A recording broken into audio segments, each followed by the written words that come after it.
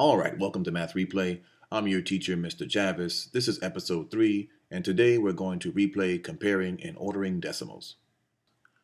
All right, let's get started. Let's take a look at the data file here in the center of the screen. And in this data file, we have two categories, the category of gymnast and the category of score. Now, as you notice, on the gymnast side, we have a total of 5 participants: Bill, Todd, Chris, Zach, and Paul. And over here we have their scores.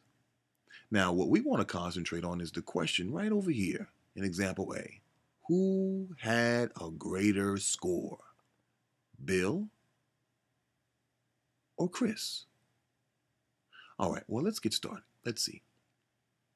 Come over here in the toolbox and we're going to circle Bill and Chris's score. All right, it seems as if Bill, this score, and Chris had this score. Now we want to compare the two. Now, in order to compare the two, the first step we must do is to write the numbers, lining up the places, beginning at the left, and then compare. All right, so you can see here, we line the numbers up. We have Bill numbers on top and Chris's number underneath. Now, what we like to do is go one number at a time, starting with the left-hand side. Isn't that correct? All right, so find the first place where the digits are different and compare. As you can see here, if we start on the left-hand side, 4 and 4 are exactly the same. So then we want to move over to the next place values, which is here. And we notice that 9 and 8 are different, aren't they? That's correct. And we also know that 9 is greater than 8. So if we go back to the question, who had a greater score, Bill or Chris?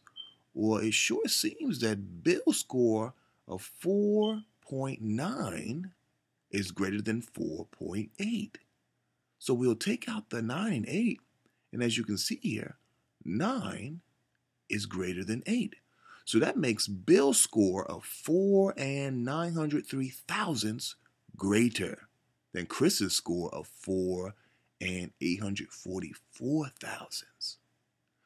Well, that's our lesson for today, and I know you're probably wondering what this is right here. Well, it's a little treat for you. You sit back and relax, and in a minute or so, I'll come back and we'll wrap this up, okay? All right. Yeah, it wasn't a great event for him in the first night of competition. He only mustered a 14.3. That was good enough for 23rd.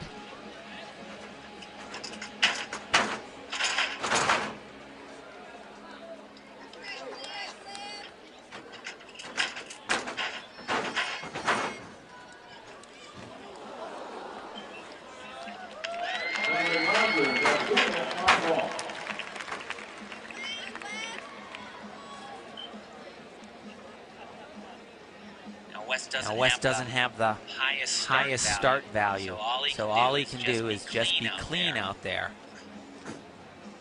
But regardless of what this final score comes in, he keeps landing on his feet. This was a remarkable national championships for Wes Higginson.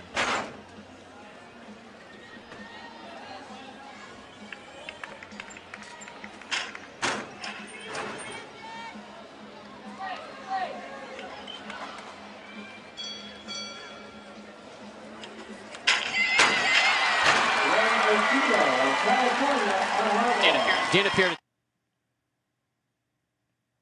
All right, I hope you enjoyed that little gymnast action for you, so you can kind of put together what we're talking about with a visual. All right, that's our lesson for today. I'll see you next time on Math Replay.